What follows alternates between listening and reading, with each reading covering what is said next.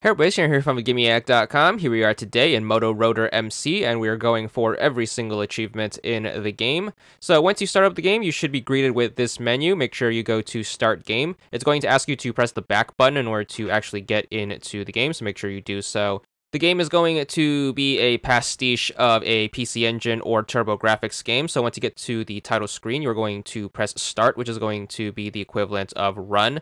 Now, in regards to the achievements, there's basically going to be an achievement for starting every level in the game. So the best way to go for all of the achievements is to pick a game mode where you can actually select your level. So the best one for that is going to be Time Attack. Make sure you go to Course Select, and then you're going to get a list of all of the maps. There's going to be a total of 25 of them. Now, once you are on this screen, you can actually do another big time saver. What you can do is you can hit the back button and then make sure you make a save state. And the reason for that is you are able to just load up from the level select rather than having to reset the game every time.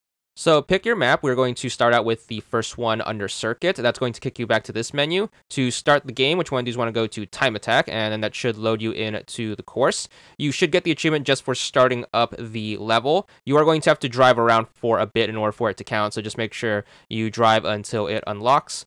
Every single achievement in this game is going to be worth 40 gamer score, so a total of 25 courses. 40 gamer score each is going to count for the 1,000, so all you do is just make sure you do this for every single course. Now, to use our little save state shortcut, you want to hit the back button after you get your achievement, go to load game, and then just load up that save state you made. Then just select the subsequent level that you are working on, and then just make sure you do the same thing. Make sure you pick Time Attack once you get kicked back to the main menu. You should start the new level, drive around for a bit until you unlock the next achievement, and then just keep repeating until you get through all 25 courses.